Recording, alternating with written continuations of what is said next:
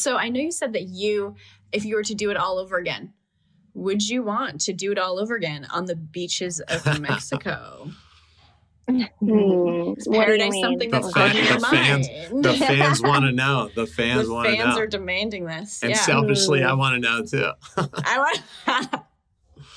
I mean, never say never. I mean, if I had like a friend who was thinking about maybe possibly going, you guys have all been, what would you like, what's some advice you would give them, or like what's the best day bed there that you could call like dibs on? Shady Acres, right? Is that, I know they have the middle one. Yeah, the middle one. Okay, the middle one. That. Yeah, I'll tell the that middle one friend is that. Okay, so is this friend hypothetically you, or are we? Yeah. Could be you. Yeah. Okay. And hypothetically speaking, would there be anybody that you'd want to see there? Do you have your eyes on anybody? That is critical. We need that. We actually need that information. Yeah. It's required. You don't want to see anyone there. Then. I don't like have like a type per se. I think in my recent like adult dating years, that sounds weird the way you put it, Christina, that I'm just so open-minded. And I think that, to prove my own point that I don't know what I want, like I got married and divorced and all that. So like maybe, I don't know. I'm just so like, I have no expectations. So once again, maybe going in there the wrong way if that friend was going, but I think no expectations. No. Maybe that's the wrong. I don't know. No so plan. Nobody way to avoid list. The question.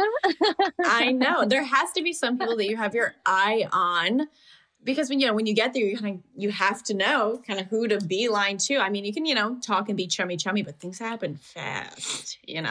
All of a sudden you're alone on the daybed and you're like, oh my God, what's happening? So I called dibs and no one showed up. No, I mean, who do you think, if hypothetically speaking, I were to go, who do you think I would be cute with? Ooh.